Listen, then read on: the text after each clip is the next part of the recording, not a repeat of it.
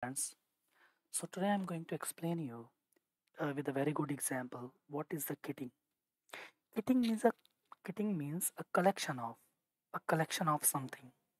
When you put something inside the box and make a box complete, we call as a kit. For an example, here I mention some point.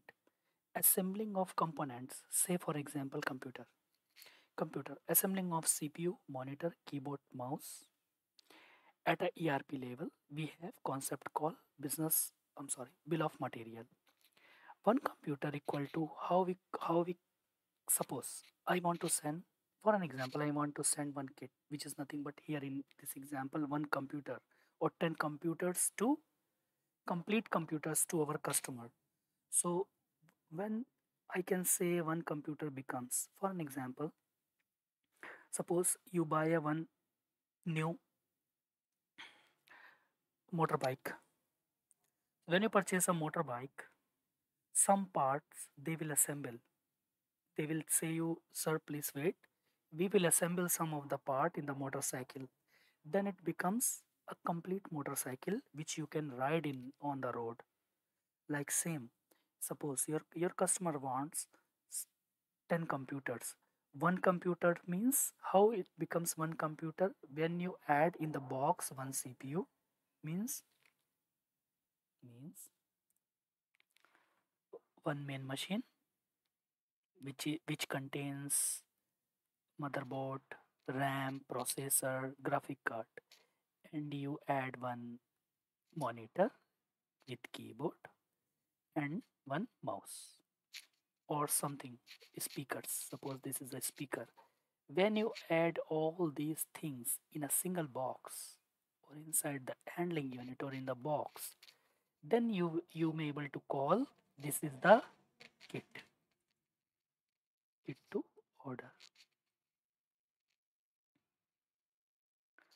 Now another example, this is a complete kit. This is the complete example of a kit. So here I mention some points. In the ECC side, we call bill of material. Here we call it's nothing but a kit. We can prepare these kits. In the warehouse work center, in this example, you can see warehouse workers or resources at the work center, kitting work center, they create the kits. See, he's putting bottles inside the box. Then this one complete kit would be prepared. So, or keep the kit ready for selling in the future, we call it the kit to stock. When you put into the stock, see, he's going to, after creating the kits, he's going to put in the good issues or stock. Good issue, then good issue, then delivery updates, then outbound delivery order, request, then order, then the warehouse workers, they are going to pick the, based on the warehouse task, based on the warehouse process type, they are going to pick the particular. And also we need to activate some business sets, BC sets. When we activate the BC sets in the system, then corresponding classes, methods, interfaces would be activated for to trigger this kit or to trigger this functionality, business functionality, kitting business functionality in the system. We can see this example is preparing the kit. Let us say one customer asks for 10 computers, they will pick, then we will pick, or warehouse workers or resources will pick 10 CPUs, 10 monitors, 10 keyboards, and 10 mouse. When we put this in a box or in a different one box, we put one computer means one CPU, one mouse, one keyboard, one monitor. We call this is kit A or one kit or kit to order. Some industry may be like where they already assemble the and keep it in a stock. So sometimes in some industry we already create, suppose as we know next month on this date our customer required 10 kits, so we prepare before coming to the that dead-end date, we prepare the kits and we put in a stock in our warehouse. But this in the real time rarely would be used because unnecessary like resources they need to work for to prepare the kit.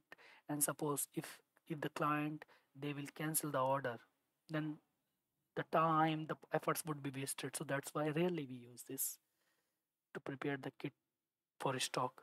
So BC sets. Now in the next point here, I will explain steps, deep steps, how we create the kit to order, what is the transaction codes. So the first, kit with the process oriented storage control.